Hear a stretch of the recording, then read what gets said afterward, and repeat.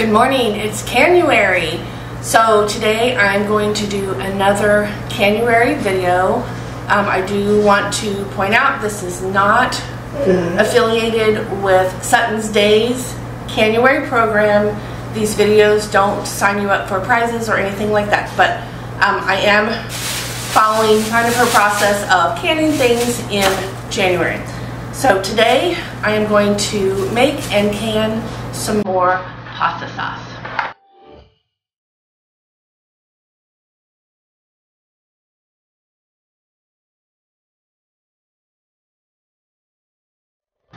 Alright, welcome to Harvest Moon Farm.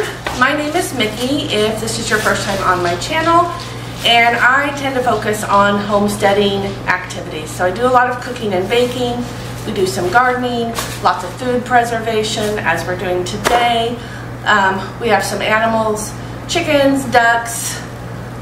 We have one turkey. She's the only one who survived all of the turkeys I tried to raise last year. And we have some Nigerian dwarf goats. So today, as I said, we are going to make some more pasta sauce. I'm completely out, and I love having pasta sauce ready on my shelves that is not store-bought. So to start with, I have a bunch of tomatoes that we had at the end of the season that I didn't have time to process. I've had them in the freezer. I am going to run some warm water in this so I can get the peel off. It's just easier to start with no peel. And then I'm going to put them in my roaster pan, and we're just going to let those start cooking down. I also have some home canned tomatoes that I can add, because obviously this is not going to make very much. That I'm going to add to that so that we can cook all of that down and get a nice big pot of pasta sauce that I can get jarred up and on the pantry shelves.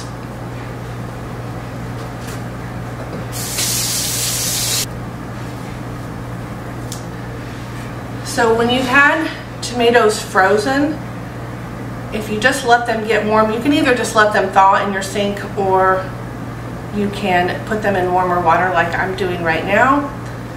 That skin is going to peel right off. Normally I would just let them sit in my sink, but I forgot to get them out of the freezer last night, and so I got to get them going this morning. So we're just going to do this, and this works just fine.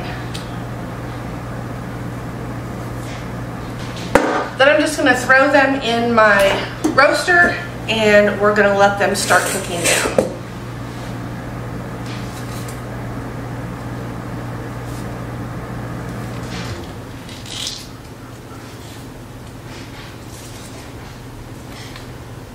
Might have to add some more warm water as I get through some of these, because the water's cold already. And some of these were not in the water because the bowl was so full.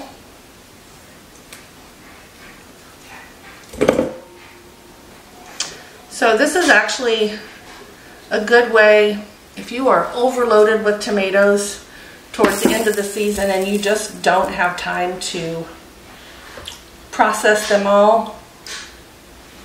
You can throw them in the freezer, and then later during the winter, when you have a little more time for processing, you can take out all of them, you can take out some of them, depending on what you want to do. Let them thaw and go ahead and process them however you wanted to process them. Alright, I'm going to warm up this water.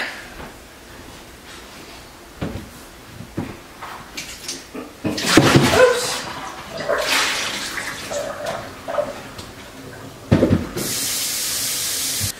And I know there are people who don't worry about peeling them.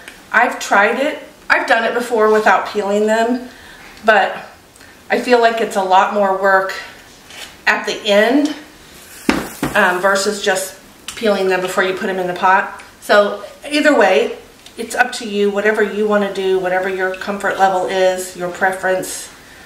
This is just mine. And these are not, I do have some paste tomatoes in here, but it's just all an assortment of what I had left at the end of the season, so it will just We'll have to let these cook down a little longer than if they were just paste tomatoes, but it will still work. It just takes a little longer. Alrighty, last one.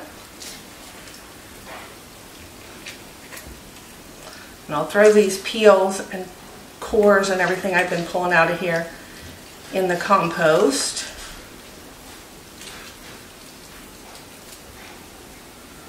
All right.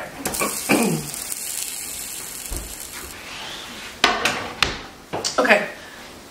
Now I'm also going to go downstairs in the pantry and pull some jars of just canned tomatoes, and I'm going to drain those. I'm going to go ahead and add those to this stock pot or this roasting pan as well. All right. So these are all jars of just canned up tomatoes, no salt, no anything. I'm going to open these and I'm going to drain this water off and then add them to this pot.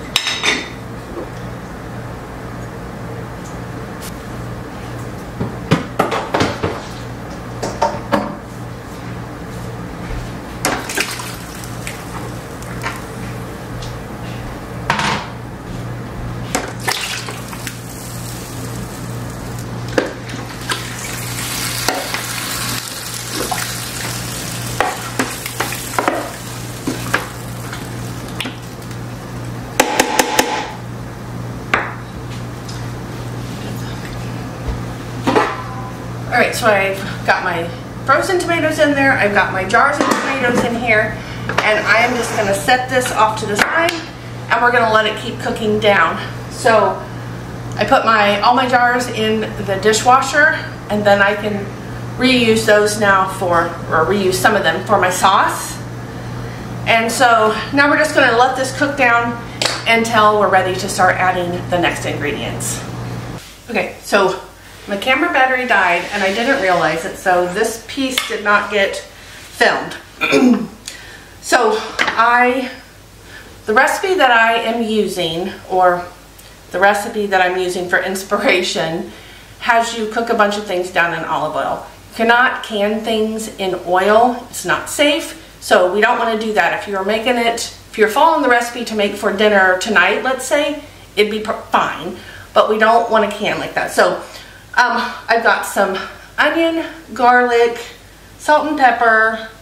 We used a little bit of dried red pepper flakes, some sugar, what else?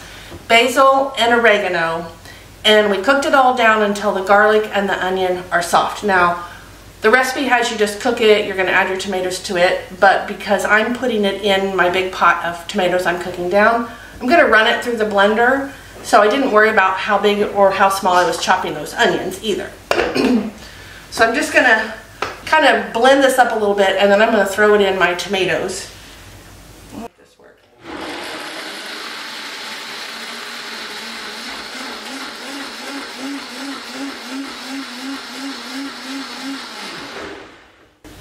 Alrighty, that's all we needed to do. Doesn't have to be smooth because I'm going to run it through my, what is that thing called? My press, my vegetable press. My brain has completely left the building. I can't remember what it's called, but it will press out the solids, leave us with the juice, and so that's why I wanted to go ahead and blend this up.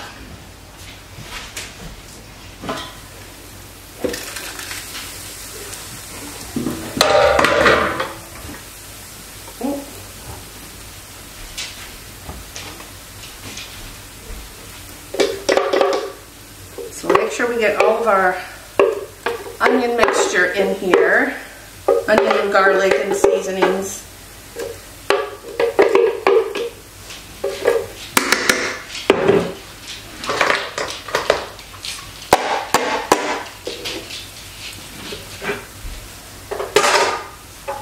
And then I'm going to stir that in.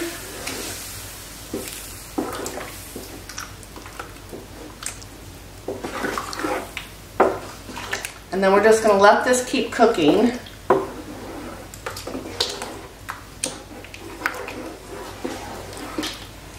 And then once it's cooked down where a lot of the liquid is cooked away, I'm going to go ahead and use my immersion blender and blend all this tomato and any chunks of onion that may have been left or garlic. We're going to blend that all up together. Then we're going to let it keep cooking down. Alrighty, I'm going to go ahead and run the immersion blender through this.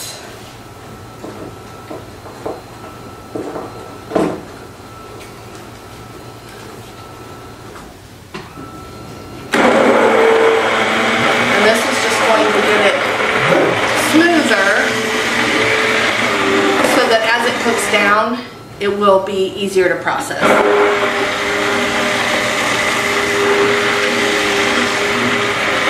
It smells amazing.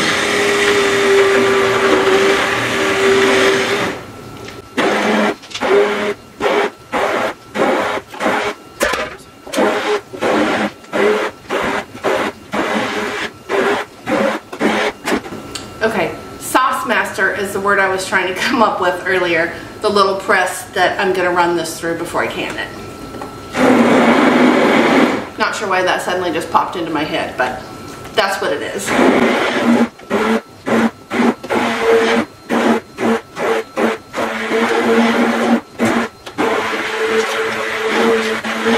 Okay.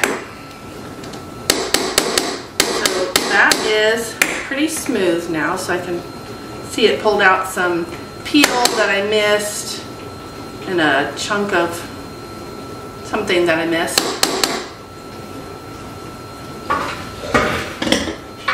Alright, so we're just going to let this continue cooking down. Let's see. Until it starts getting thicker, and then we will keep a closer eye on it. So if you've never used a Sauce Master before, it's a pretty nifty little tool.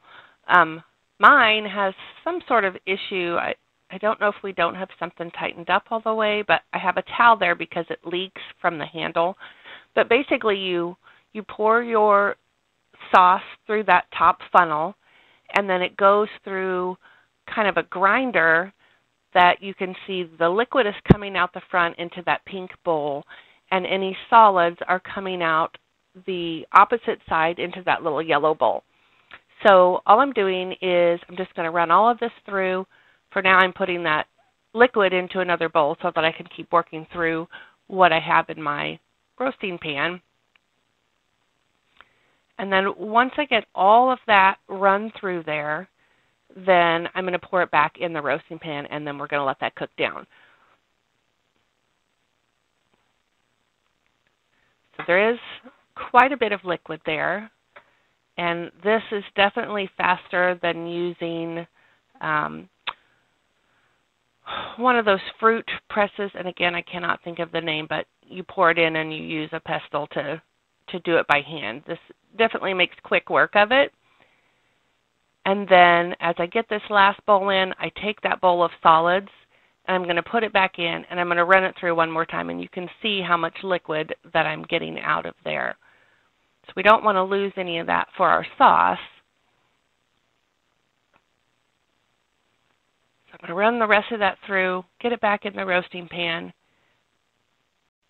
So here you can see how dry that leftover solid mass is. So you can see that we did get a lot of the liquids out of that tomato sauce that we had rolling.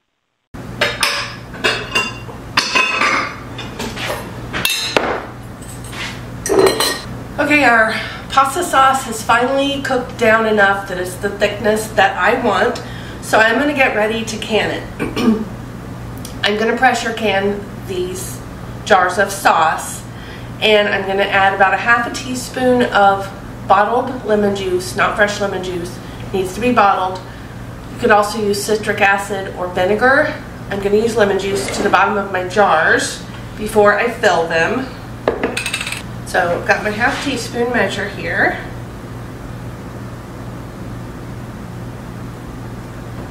And this, I normally, just eyeball things, but this I am actually going to measure to make sure I have enough. And this little bit of lemon juice is not going to affect the flavor. At least I've never noticed that it affects the flavor. If you're afraid it's going to affect the flavor, you could also add a little bit more sugar. Now, I did add to this, I added a little bit more salt. I don't think I added pepper. I added more salt.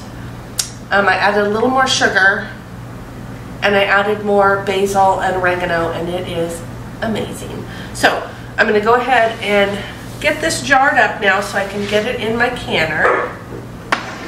And I'm just going to use my measuring cup to scoop this out and pour it in. Oh my gosh, it looks beautiful.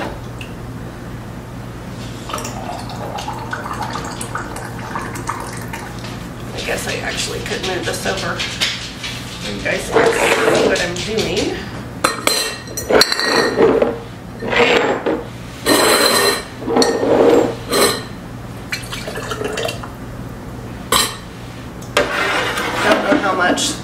How many jars I'm going to need for this. Not nearly as many jars as I put in.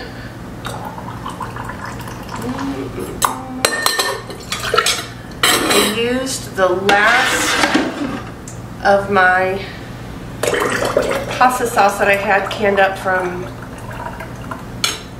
I don't know if it was, I think I made some early in 2023. I don't remember. But I used the last of it last fall, this past September or October, making lasagnas and pasta and meat sauce for the freezer.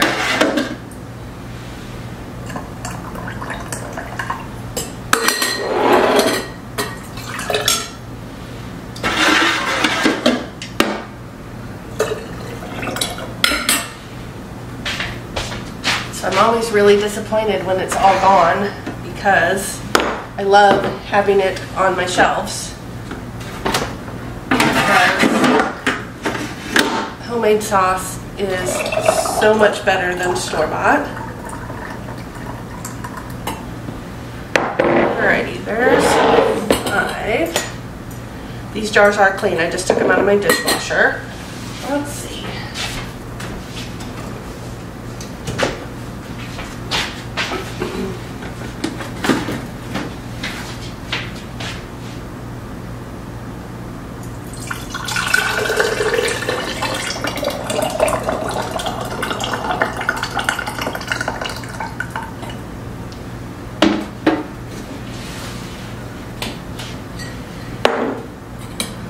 Actually going to give me more than I thought it was going to.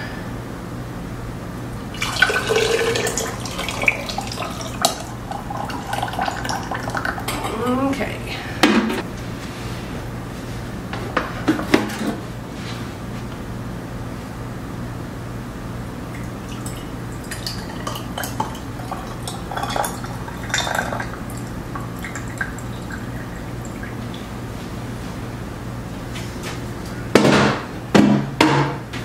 I just realized I didn't put lemon juice in these other 3 jars.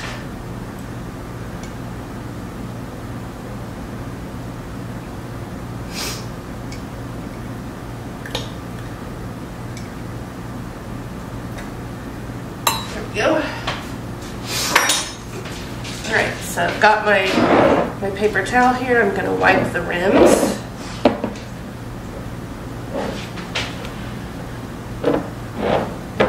Most of these are pretty clean except this last one. There we go. As always, we're going to use our ForJars canning lids. If you're interested, I have a discount code, MOON10, that will get you 10% off your order of lids or jars or whatever you want to order from them. They have a pretty wide selection now. They have jars. I got an email a couple days ago. They have a really cute towel set. Anyway, MOON10, I'll put the link in the description box if you want to use it, then it will be available for you.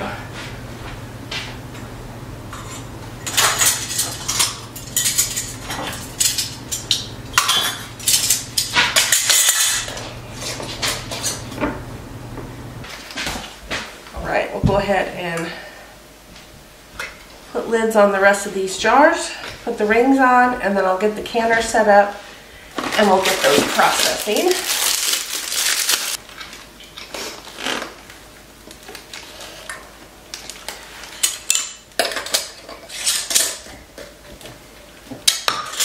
And you want to put your jar or your rings on just finger tight. You don't want to just crank down on them. Oops. Uh-oh. Did I get one? Oh, there we go.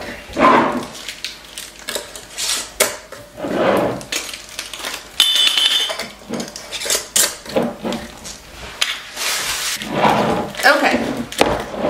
I am going to pressure can these if I didn't say that already. So this canner, you fill it with 3 quarts of water. There's a little mark inside the container or the inside, but it's 3 quarts. So we're going to hit pressure can, and we want 25 minutes, and then we're going to put our jars in. And I don't know how many of these jars will fit. You can get 5 quarts.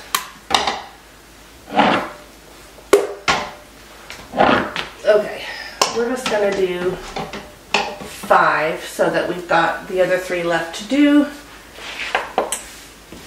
And now we're going to go ahead and put our lid back on. Oops, maybe. There we go.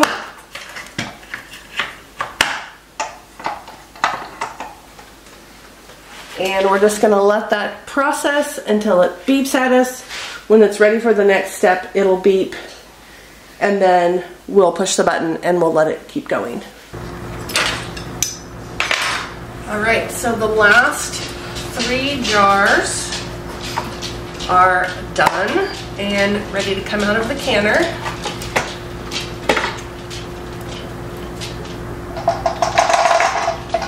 Oh, watch out, buddy.